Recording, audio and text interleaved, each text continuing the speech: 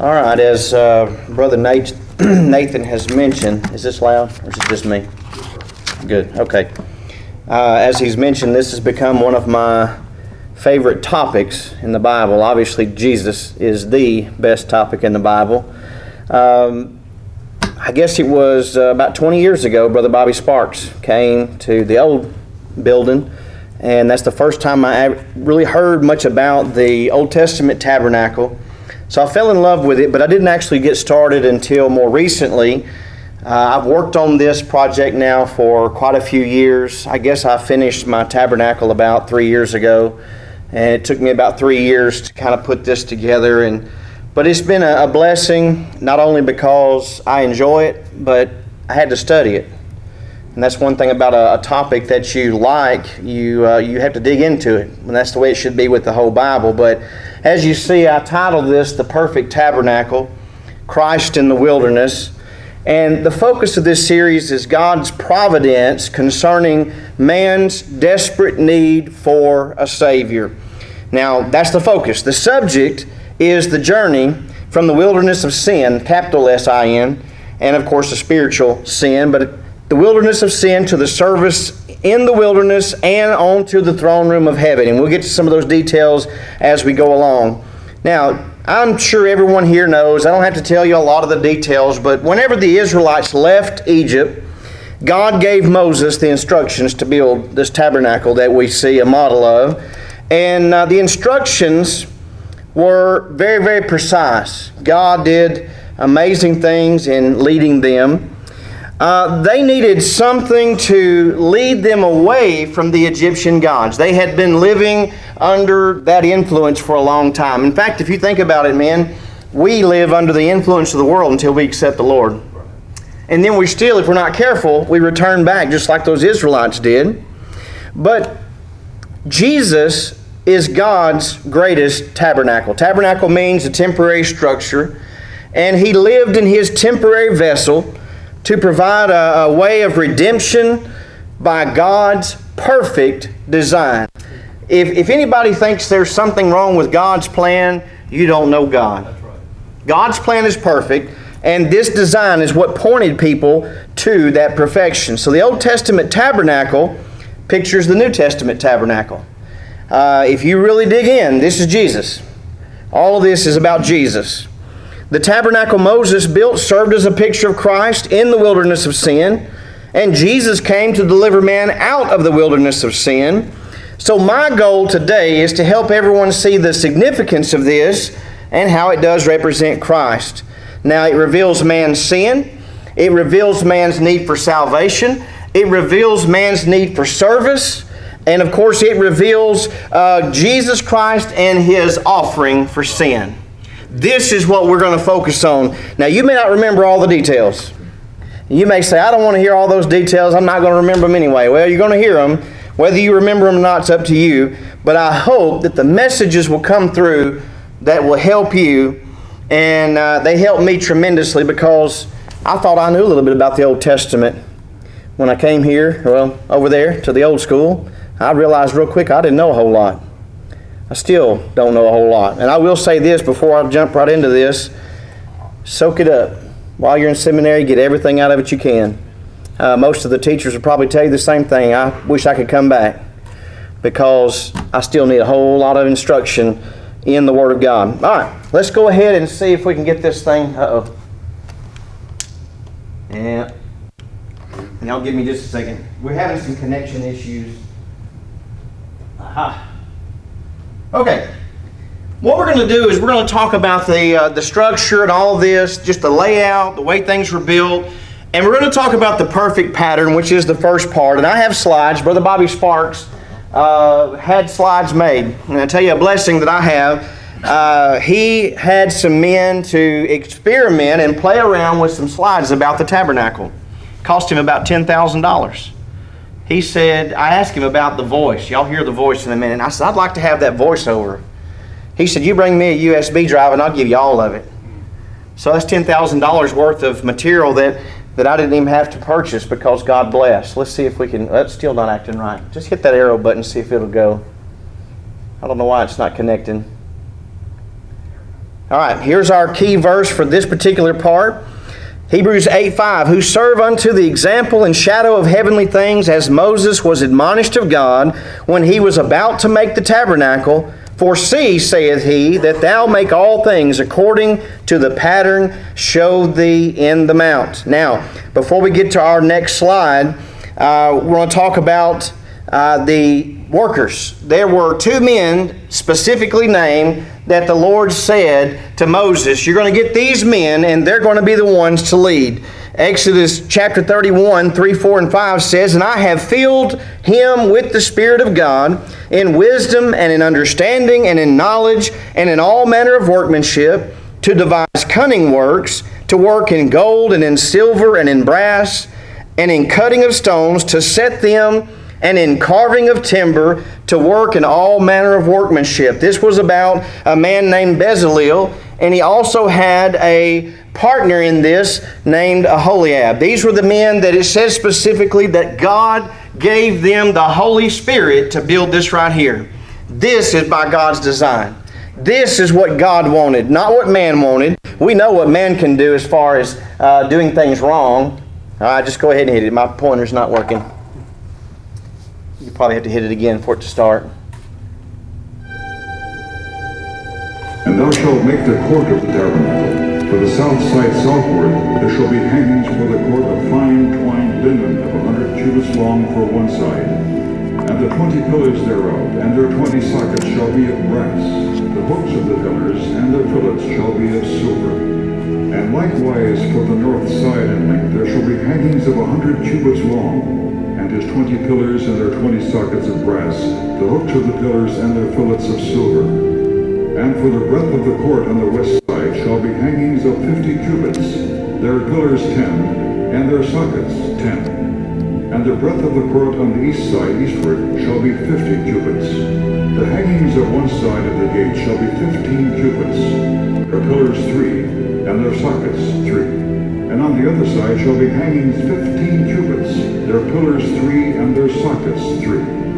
And for the gate of the court shall be an hanging of 20 cubits, of blue, and purple, and scarlet, and fine twined linen, wrought with needlework. And their pillars shall be 4, and their sockets 4. All the pillars round about the court shall be filleted with silver. Their hooks shall be of silver, and their sockets of brass.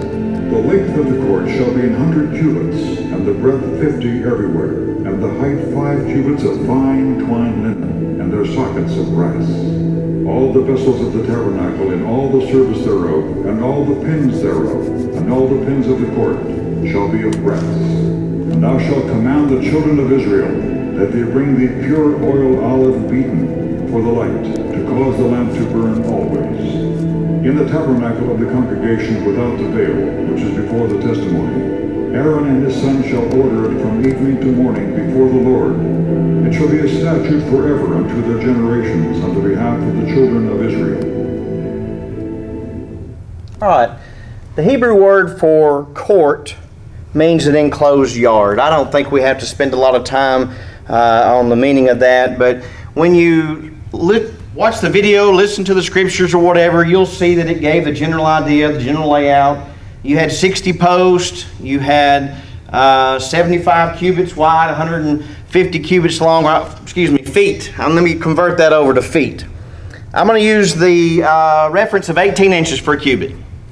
I realize there are different suggestions, so let me rephrase that. 75 feet by 150 feet. That was the general measurement if you use that particular standard. There were 60 posts all the way around. The fabric was the outer curtain. And of course, that's what divided everything else away. I'm not going to spend the time focusing on all the tribes. That's something else. It would take a lot of time to talk about the tribes that were stationed out around the tabernacle, out in the wilderness. God gave specific details. He told them where to camp. He told them to go a certain distance away, to be a space in between. The Levites were to encamp within that area. But we see that all of these pieces, he described what this was to be down to every single detail. He didn't leave out any measurements. He didn't leave out any instructions. He said, this is the way it's going to be, and you've got to make it this way.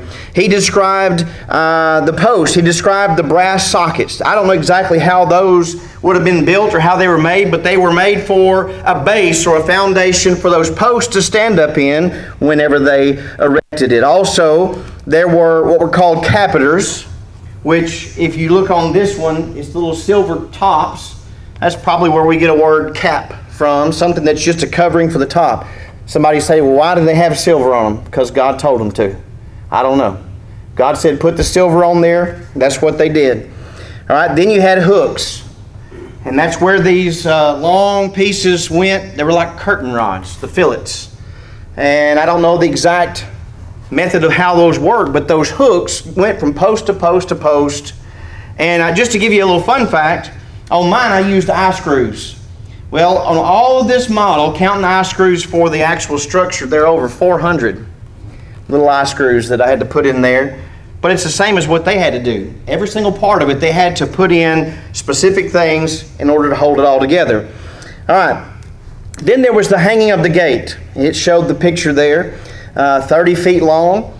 And we can all use our imagination on what it looked like. Blue, purple, and scarlet is what was mentioned. I don't know the design. It was lines on this. Mine has cubes. It's just a design I decided to use. So you can use your imagination there. But we'll get to the fact that it was made with fine twine linen courtyard fence. We'll get to that later because I don't want to bring that out just yet. But we are going to see blue, purple, scarlet, fine twine linen all through this entire set of lectures. So keep that in mind. Let's go ahead and go to that next slide real quick. Boards from the tabernacle of shittim wood standing up. 10 cubits shall be the length of a board, and a cubit and a half shall be the breadth of one board. 2 tenons shall there be in one board, set in order one against another. Thus shalt thou make for all the boards of the tabernacle. And thou shalt make the boards for the tabernacle, 20 boards on the south side southward. And thou shalt make 40 sockets of silver under the 20 boards, 2 sockets under one board for his 2 tenons, and 2 sockets under another board for his 2 tenons.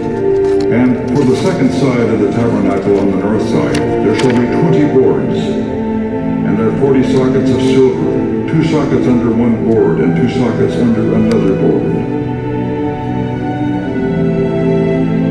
And for the sides of the tabernacle westward, thou shalt make 6 boards, and 2 boards shalt thou make for the corners of the tabernacle in the 2 sides, and they shall be coupled together beneath. And they shall be coupled together above the head of it unto one ring, and they shall be 8 boards, and their sockets of silver, 16 sockets, 2 sockets under one board, and 2 sockets under another board. And thou shalt make bars of shittim wood, 5 for the boards of the one side of the tabernacle, and 5 bars for the boards of the other side of the tabernacle, and 5 bars for the boards of the side of the tabernacle, for the 2 sides westward. And the middle bar in the midst of the board shall reach from end to end. And thou shalt overlay the boards with gold, and make their rings of gold for places for the bars. And thou shalt overlay the bars with gold. And thou shalt rear up the tabernacle according to the fashion thereof which was showed thee in the mount. All right, in order to understand the significance and focus of the tabernacle, it's necessary to understand that structure. In fact, that part of it is probably one of the most significant things about this is the structure itself. The animation of the structure showed the elements of the construction. It also showed a couple of the pieces of furniture. And it's important to know that when you went through that gate, you had the brazen altar. If you studied much about it, you would know some of the details. Then you had the laver, went through the first veil, and you had the what we call the holy place. On the left side, you had the candlestick. On the right side, you had the table of showbread. Right in front, you had the altar of incense. Then you had the veil that everybody knows about, the one that separated the holy place and the Holy of Holies. And of course, through there, you had the Ark of the Covenant and the mercy seat. So most everybody is familiar with at least some of this right here. You watch enough Indiana Jones, you'll at least learn something about the Ark of the Covenant, right? But God gave, I'm going to say this again because it's very important. God gave very precise instructions for this structure, for this courtyard, for every single bit of it. And if you were watching, there were boards, and let me tell you about those boards. According to the 18-inch cubit, 27 inches wide, 18 inches thick, 15 feet tall, these boards right here. And imagine building all of those boards and the pillars, which are the posts in between, out of wood. We have saws. We have all these fancy things that we can use to build things with. And sometimes we do a terrible job. These men had to do it by hand. They had to have amazing abilities and even tools. I think we don't understand. We underestimate them whenever we talk about that. There were bars, the long bars that held it together. If you looked and you saw that, you'd see where it talked about 5 bars, but the picture looked like it was only going to show 4 bars. There was a bar that went right straight through every one of those boards on all the sides. And I tried it. I didn't do it through both sides, but on this end piece, I drilled a hole all the way through, and I run my little board in there, and it took a lot of work. But that thing was so sturdy, it wouldn't even hardly bend. The others, they bend. I just gave up after I did the first one. But all of these things were for stability. You had the silver, you had the gold, the brass, all of these things that were made in order for this to work. But folks, everything about this had a purpose. Everything. Now, it doesn't mean that every single thing has a spiritual representation, but everything had its own purpose. The importance of understanding how precise God was about each detail is the clear fact that God's plan is always perfect. And I think as men, we think we've got it all figured out. We know how to do things. We know what's right. We know what's wrong. I'm here to tell you, if it's not God's way, it's wrong. Amen. It has to be God's way or no way. So it's the same for God's plan of salvation. It's the same for God's plan of service. It has to be built the way He has designed it without any variation whatsoever. It's clear and precise. Let's go ahead and do the one with the coverings.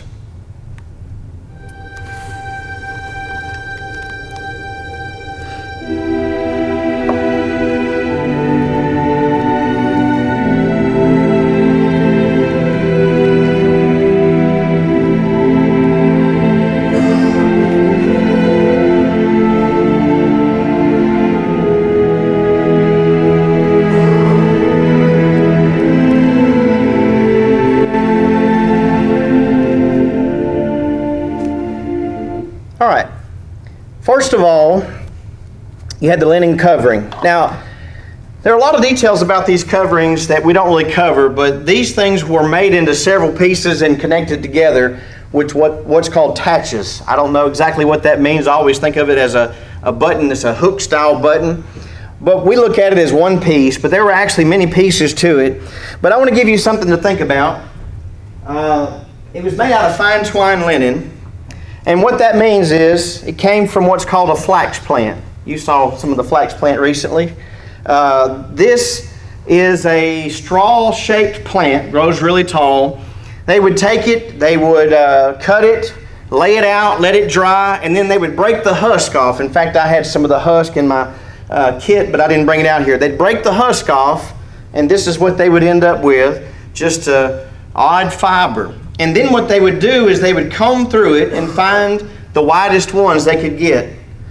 Can you imagine going through and getting all the little white fibers you can out of this that were really pretty in order to make all of this fabric 7.5 feet tall, 150 feet long, and then of course you have that top covering that goes over the structure, all out of this.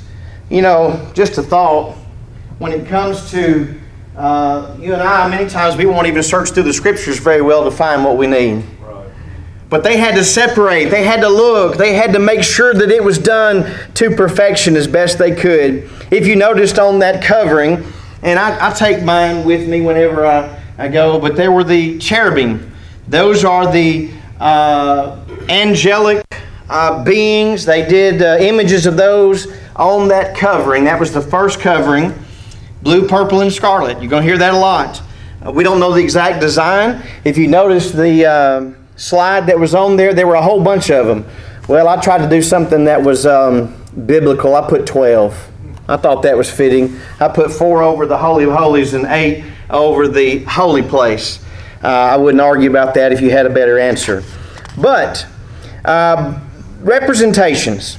Now this is more an idea, and I think it's a good idea. Blue represents the color of heaven. You know, we go outside, we look up, we see the blue skies, and a lot of people think of heaven. It's kind of a generalization or something that we can compare it to. We know white always represents righteousness. We know that purple represents royalty. We know that red represents blood or redemption. You could just go on and on. But my thought is, and I think I've heard this, I do say some things that Brother Bobby said, those cherubim could be seen while people were inside the structure. And so you had the cherubim watching over you while you were doing your duties. Now I want you to think about that with us. Because this is, hey, preachers, workers, God's watching over us all the time. Everything we do. That's a scary thought if you think about it. Not scary, it ought to be a humbling thought that God is watching. Next, you had the goat's hair covering. This was actually hair woven together, not skins, hair woven together. Some renderings and replicas show a covering that's more of a gray or an off-white, but it's been studied out that there were black goats in that region, and it makes sense that black would be the color of that second covering because you had white and you had black. White represents righteousness, black represents sin, and of course we'll get into that as we go along. But we need to see all of the coverings and all the workings in order to see what this applies to. Next you have the ram skins dyed red. I don't know where they got all the dye. I just know they had to have a bunch of it. Many times these dyes were taken from plants or mussels or different things that were in the sea. Whatever they were, it was a whole lot of it that had to be collected. One of the best stories that we know when it comes to a ram is Abraham and Isaac. We know what happened. And I want you to think about this. Abraham was told to take his son and offer him. And I've got this in my notes later as well. But can you imagine if you're a father, uncle, well, you're a child, you know how it is to have parents. Could you imagine that? Being told to take your child, your son? Well, we know what's significant about that is God gave him a sacrifice, a replacement for Isaac. So he offered the ram in place of his son. Next you have the badger skin covering, and it's often misunderstood. This is not a little burrowing creature. This is something more like this, called a dugong. And there's debates about that. Some would say sea cow or manatee or something of that nature. But this particular animal was very plentiful in the Mediterranean Sea. And so this is what is suggested that the covering was. And I have a little brown covering, kind of looks leathery. It would have been something that if there was any weather, it would have protected from it. Then you had the entrances, and that, what I'm saying is the gate and then the two veils. They were also white, and they represent the righteousness of Jesus. The fence entrance was the same materials, fine twined linen, blue, purple, scarlet, served as a door into the courtyard, and it was the only place to enter. You couldn't go in anywhere else. You know, my little model here has little gaps, you know, because I had to be able to separate it. But I believe when they attached it all together, it was attached. You know, you couldn't get through it. You couldn't go over it. There was no way. And I'll tell you this, if you ever did sneak underneath there, you'd die. Now, my thought, I don't think you would die inside the holy ground. I think you'd die when you got back out. That's just my thought. Y'all can give me your thoughts on that later. Now, the entrance is a picture of Jesus as the way. Jesus is the only way in. When it comes to redemption, when it comes to a relationship with the Lord, Jesus is the only way. John 14:6, we know that verse. He is the way. Y'all know, you scholarly fellas, you know that when it says the word the in the Greek, it means the one and only.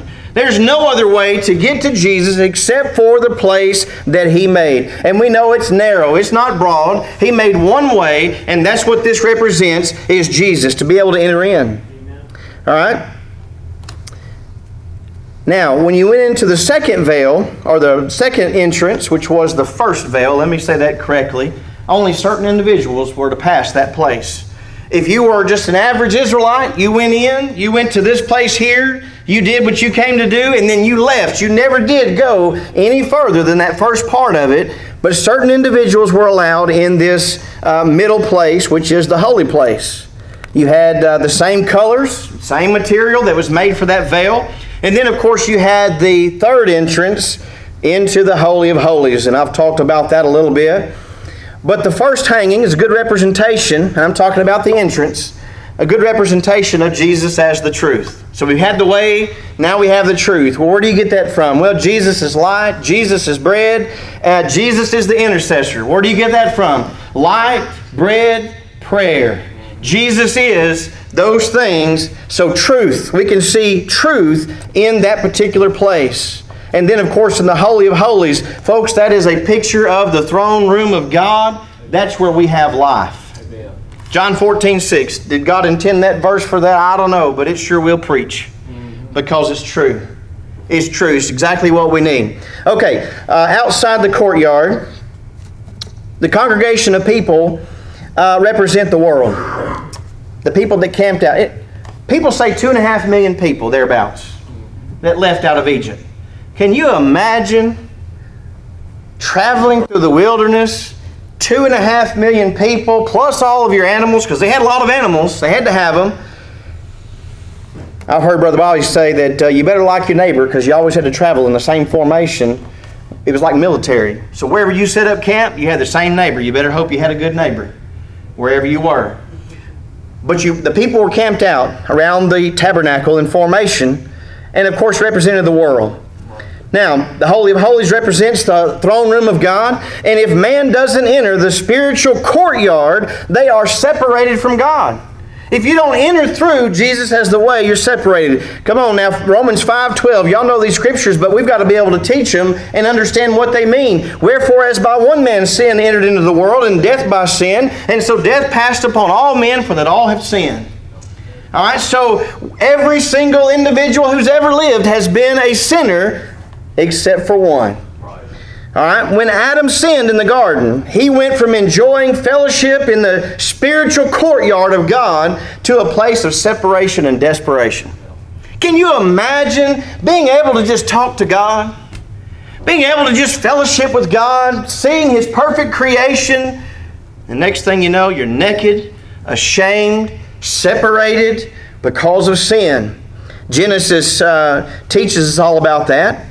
Adam and Eve were open, their eyes were open to the fact that they chose to sin, and they knew they were naked. Now that doesn't just mean physically. Yes, they were naked physically, but spiritually, before a holy and righteous God, they were naked. And of course, nakedness is a representation of shame. All right? This is what I like to call man's first attempt at works for salvation, and I call it the fig leaf salvation. I'll give you something to think about there. Have you ever picked figs before? You know how irritating fig leaves are? That's the way works for salvation would be. Because why? Well, first of all, those things are itchy. Now, it may not have been the same. It may have been different. But they would have had fallen apart. You start back over again and over again and over again, trying to cover your own nakedness. And that's what they were trying to do. And of course, their efforts were futile because they could not cover their nakedness. Listen, God asked the question, "Where art thou?" Adam, where are you at? God knew where he was, but God wanted him to know where he was. God wanted Adam to think about what he had done and recognize, I am in a place that's separate from God. I am ashamed. I am a sinner. I have done exactly what God told me not to do. Now, a lot of people will say it's Eve's fault. We talked about this earlier. It says, by one man sin entered. Right. Amen. All right? Right. Jesus was born of a woman because it's man's fault. All right. Let's keep moving. I'm going to make sure I have enough time here. Okay. Now, The fence surrounded the courtyard, and there was an entrance. When it came to Adam and Eve, Genesis 3:23 says, "Therefore the Lord God sent him forth from the Garden of Eden." And we know what happened. He put some cherubim to protect the entrance into the Garden of Eden. What does that mean? Well, it's like the fence. The fence was a teaching that you are no longer welcome here. You have no admittance. There is no way that you can come inside this place except through Jesus Christ. The only way was to go through Him. So you can say that the sign says, "Do not enter, you're not welcome," because of sin. So that fence surrounded the courtyard, 7.5 feet tall. You couldn't jump over it. You couldn't raise the fence and crawl under it. When God gave the specifications, He made one way to enter the courtyard. Jesus says, "I am the way," and Jesus is the only way to enter that fellowship. All right, let's go ahead and go to the next slide. It'll take a second for that Bluetooth to kick in. Need for sacrifice. Keep going. All right, let's read that real quick. It says, "For the law, having a shadow of good things to come, and not the very image of the things, can never, with those sacrifices which they offer year by year, continually make the comers thereunto perfect." All right, let's go to our next animation.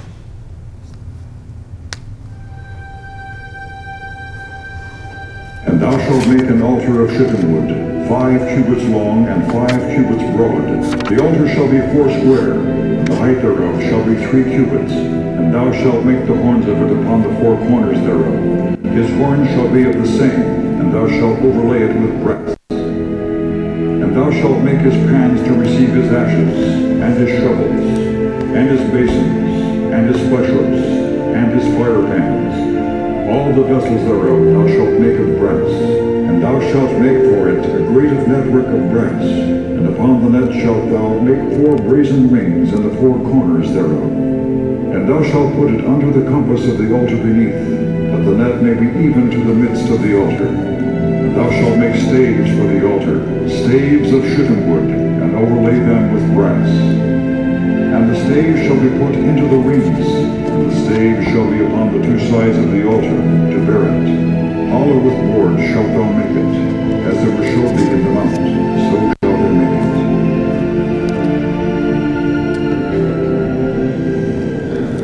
it. All right, and you can turn that off now. Okay, brazen altar gives the numbers in the Bible: 7.5 feet long, 7.5 feet wide, 4.5 feet tall. Made of shittim wood, and I'll give you a little something to think about. I don't want people touching this, but you can touch this when you come up here. This is a little block of shittim wood, okay? It's called acacia wood in the modern terms, but if you look at this, you'll see that the grain is just almost indistinguishable.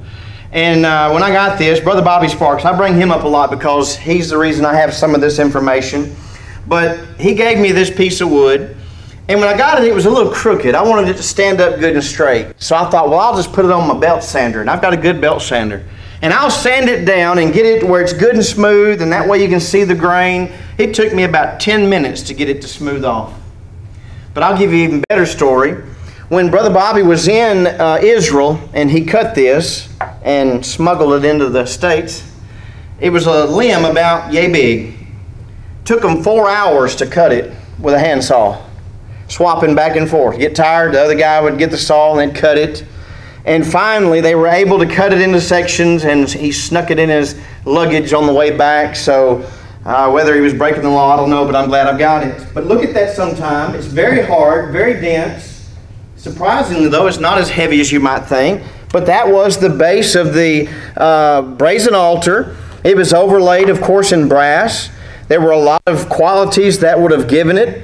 It would have made it hermetically sealed. It would have kept out bugs and moisture and things of that nature.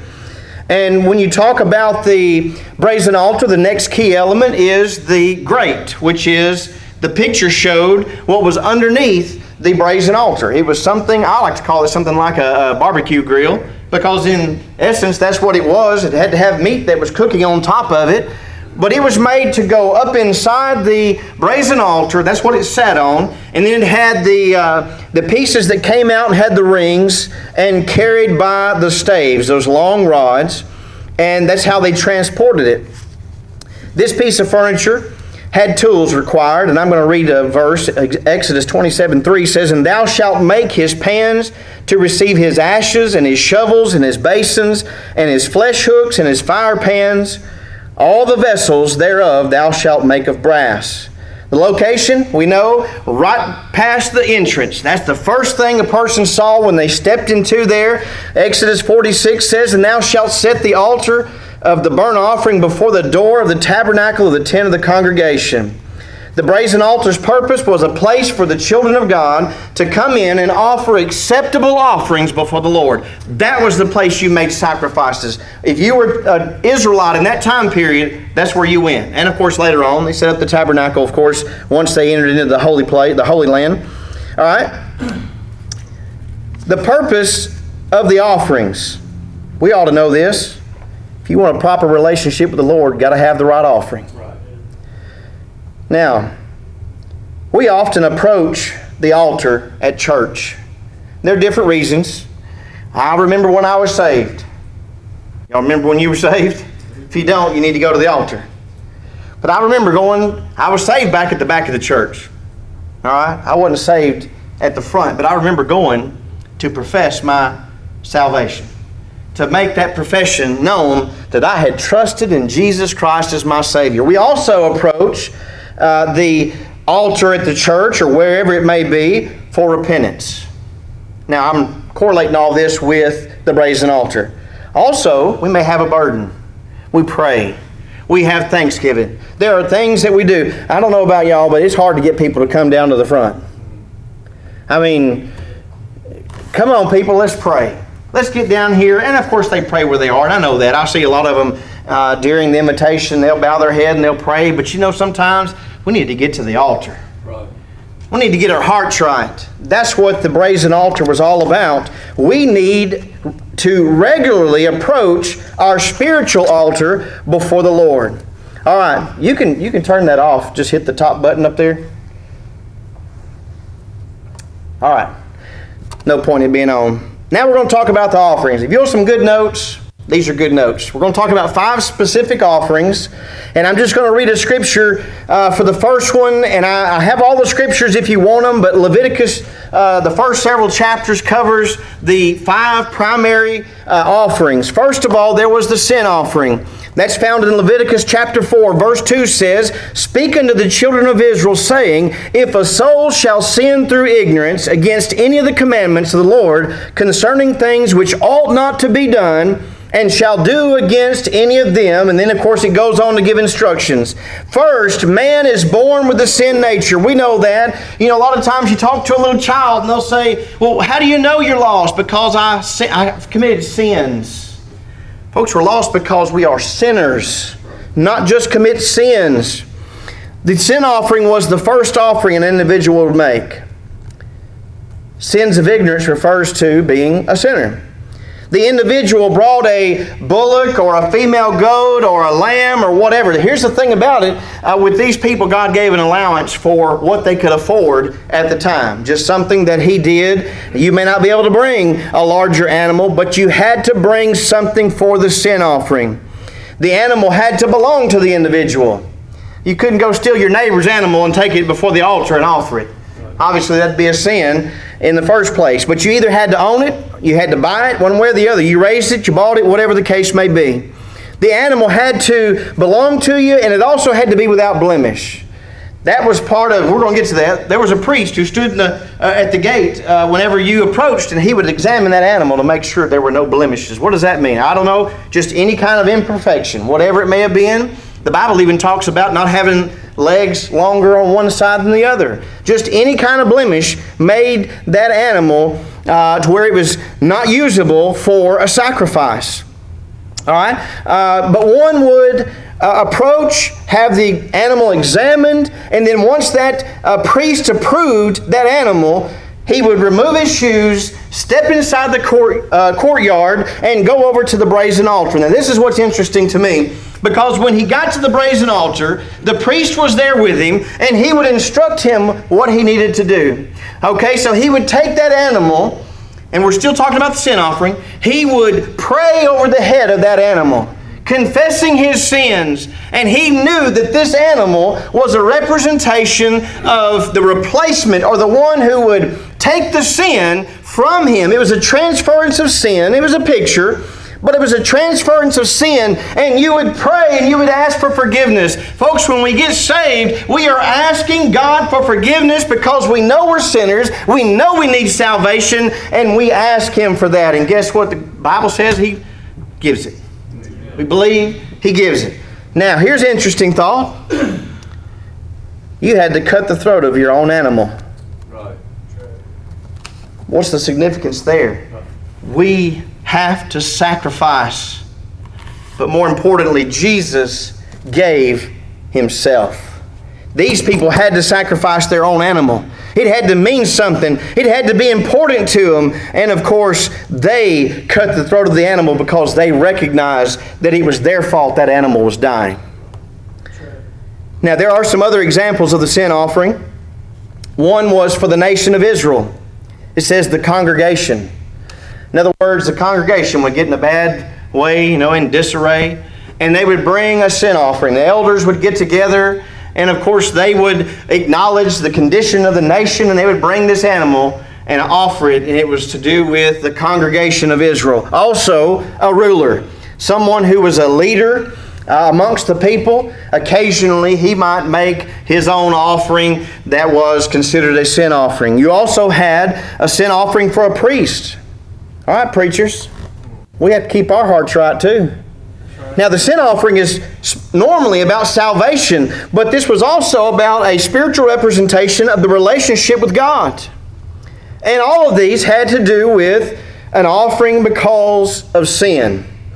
Number two, the whole burnt offering. So we had the sin offering, now we have the whole burnt offering. This offering was about making a commitment to the Lord. All right, go back to Abraham and Isaac.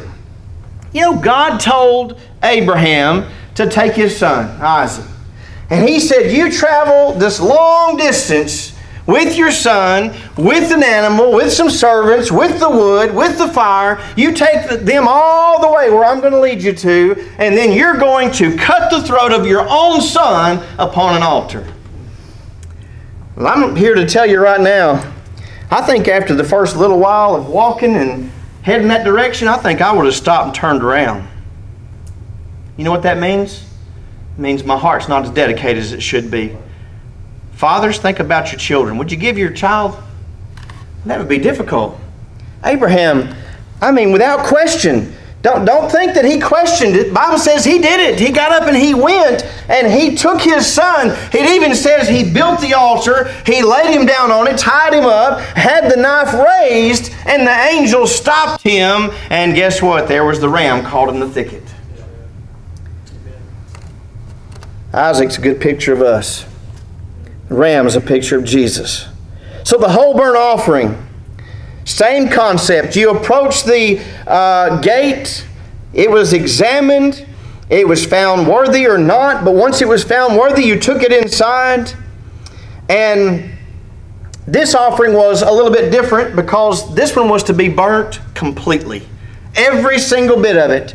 You took it in there. They would cut it up still. The other one they would cut up and they would divide it the way that it needed to be divided. But they would cut this up and then they would burn it completely. None of it was taken away. It was all burnt completely. And I'll throw in something for you. If you come up here and look at my model sometime, you'll see I've got a little stack of firewood. And I'll just tell you, they didn't need a whole lot of firewood because the fat kept it all burning. That was part of the fuel in order to burn the animals.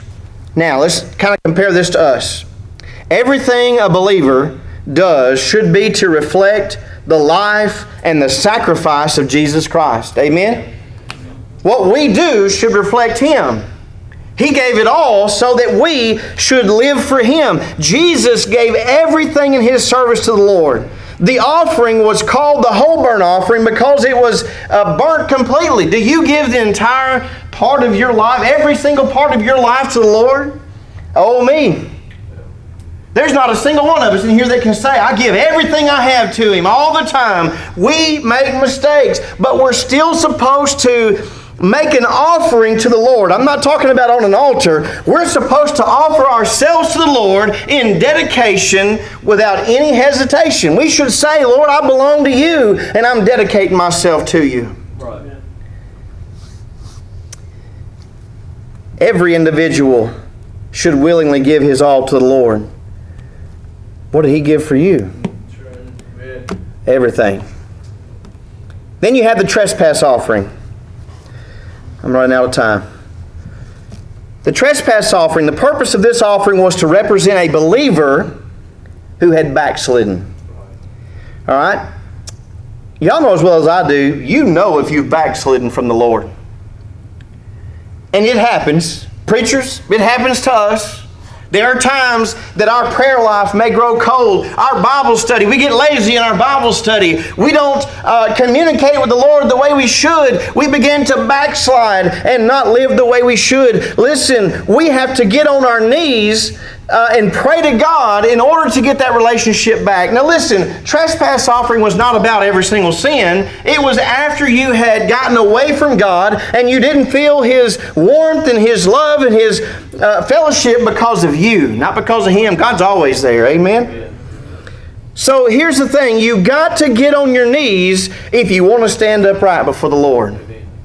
You've got to get on your knees. You've got to pray. The trespass offering. I think sometimes we fail to repent and get our hearts right with God. We want to just make it the way we are. We can do it. We don't need any help. We've got it all figured out.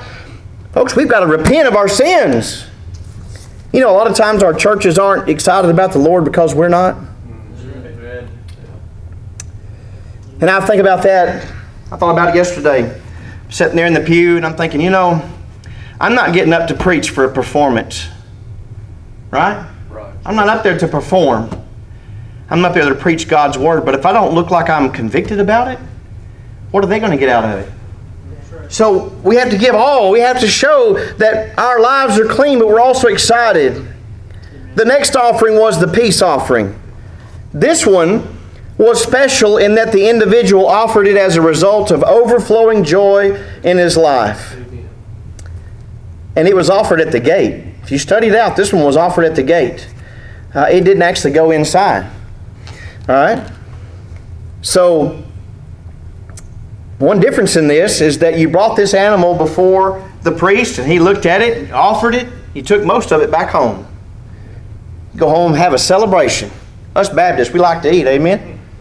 Well, they would bring that offering and they would take most of it back home and they would have some kind of a celebration at their home. Folks, we ought to be joyful. All right? We should be the most joyful people on the planet. We sit around frowning all the time.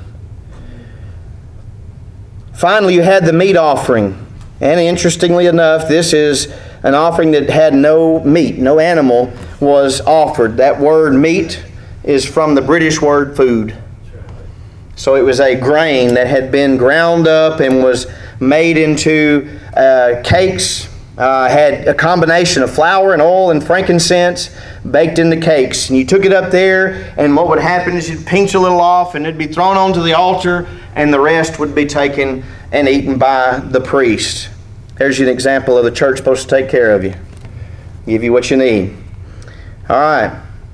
This offering was a spiritual picture of giving something back to the Lord in recognition of all your blessings. We could all stop here right now and have a testimonial service about what God's done for us. I could tell you, and I've already gave you a little bit of information about my salvation. I was a young boy and I trusted Christ as my Savior, and I knew that He saved my soul, and I knew that He worked in my life ever since. But then we can talk about other things. God has blessed me with a family. My wife, we've been married, this October will be 26 years. Praise the Lord. I have a little girl, 13 years old, adopted, had her since she was born. She's got all kinds of physical ailments and situations, but you know what? She's a blessing. Amen. have my church family. I can be excited. Even though they're a bunch of stubborn individuals, I still love them. Amen.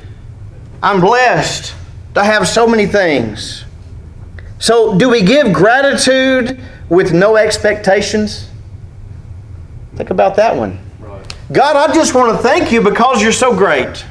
I don't have any expectations about what you're going to give me in return for that gratification. I just want to give you praise and glory and honor just because you're great. We ought to have that attitude when it comes to that meat offering, expressing our overall thankfulness for everything that we have in our lives. Right. Now, since the sin in the garden, man has needed a sacrifice. Right. Abel proved, however, that the sacrifice had to be done by God's standards. Let me tell you something about Cain.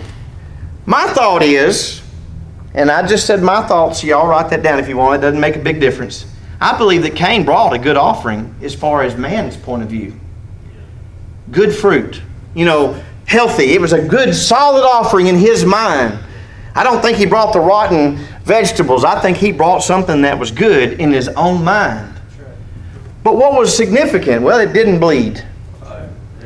It didn't bleed. It had to be blood. It had to be God's way. How did they know what they were supposed to bring? Because Adam and Eve would have taught them. This is what God expects. He made those coats of skin for us by shedding innocent blood so that we might have a covering. So, God gave the instructions for the brazen altar. It provided the individual the proper place and the proper method of offering his sacrifice.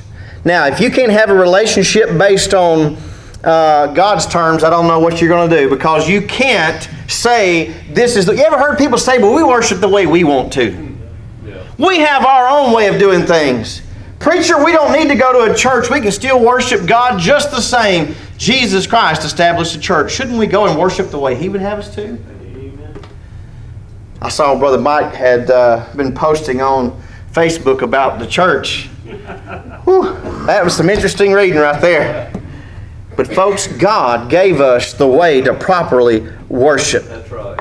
And you can't have a relationship based on your terms. It has to be by God's. So quickly, sin offering, propitiation, atonement for sin. You know, the word propitiation in the New Testament means mercy seat. Look it up sometime. It's a good word. The whole burnt offering, dedication. What does that mean? I have to reject sin. You can't have your pet sins and serve God too. Got to have that separation. Trespass offering, expiation, which means forgiveness and repentance. Well, if I've got sin, I got to get rid of it. It just goes along with the other one. The peace offering, celebration. Joy because of fellowship and blessings. Finally, the meat offering, satisfaction. Are you satisfied in the Lord today? Amen. Do you have a reason to be satisfied? If you don't, there's something wrong with you. Right. My Lord satisfies my needs. He takes care of my spiritual needs. He takes care of my physical needs. We should be, I said this already, we should be the most thankful and joyful and happy people on the planet. Now, we may not have a brazen altar to approach in order to make offerings, but we do need to approach the throne of God in whatever shape, form, or fashion that we need to get our hearts straightened out, whether it be for salvation, whether it be for dedication, whether it be for expiation. We need to approach God's throne on a regular basis. Amen. Jesus is the fulfillment and the perfect representation of all the offerings that were made. Right. So there is a need for sacrifice. And I'm thankful, and y'all can appreciate this too. I'm so thankful we don't have to have somebody to bring their animals to us, and we have to examine it, old stinky sheep or whatever. We don't have to examine that. We let God take care of examining the individual that needs to get his heart right. That's it. That's one thing about it. I don't want people coming and confessing their sins to me, because it's not going to do any good. Right. That's right. There's a big misconception of the idea of priests today. I don't want to know your dirty secrets. Now, if you need somebody to talk to, I'm here for you. But talk to God. Go to the altar that He's provided. Let's have a word of prayer and we'll take a break. Dear Heavenly Father,